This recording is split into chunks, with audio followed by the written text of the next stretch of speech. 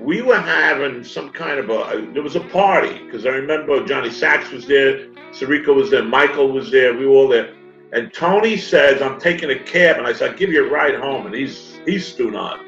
And he got in a cab, and no sooner did he go down the street to 8th Avenue that he had a collision.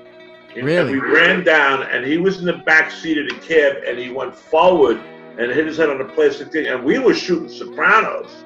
Wow. So we got really scared that he wasn't going to be able to do it. I think they kind of wrote around his character for a couple of episodes. I mean, we were scared. Did he have a concussion?